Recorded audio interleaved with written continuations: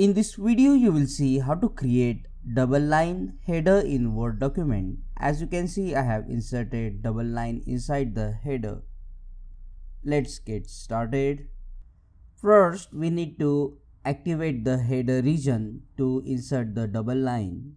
So to activate the header region, click on the Insert tab, and at the right hand side, you will see the option Header.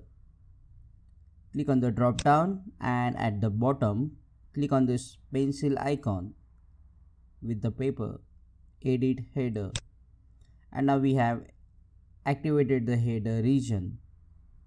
Now to insert double line header, just click on the home tab, and here is the border option.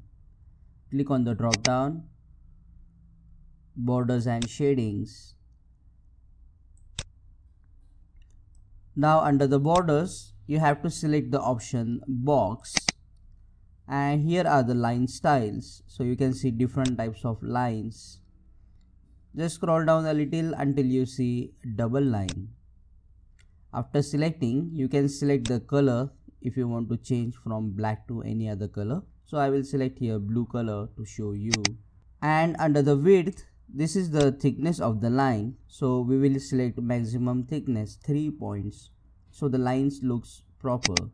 And it will actually create a box, so we don't want upper, left and right borders, so we will remove them. Once done, click on OK, and the line is inserted.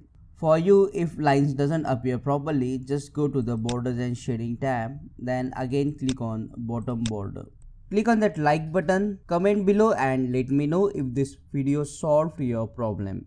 Subscribe and press the bell icon to support the channel. And don't forget to check out these videos.